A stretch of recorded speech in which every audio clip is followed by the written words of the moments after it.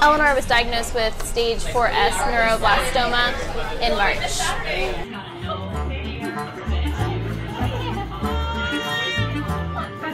When your nerves first form, it's when that cancer can form. So it's like your original nerve cells that don't form correctly.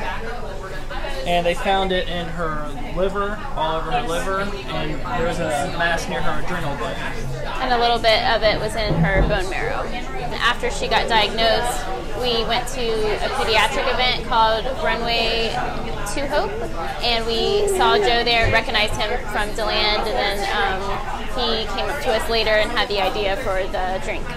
I spoke to Sarah at the event, and I said, I want you to name a drink after Eleanor and design it, and we'll put it on at all of our locations and on our Facebook, and a portion of the proceeds we can help for Eleanor and their family's financial situation towards the treatment and help with the family.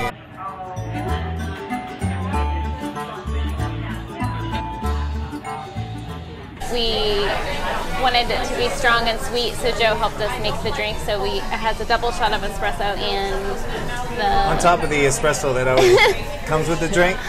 So when you order one, we have to have you sign a caffeine waiver.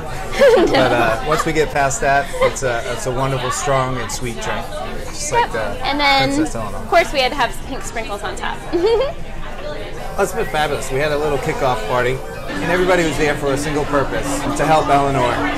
So that was such a special event in itself.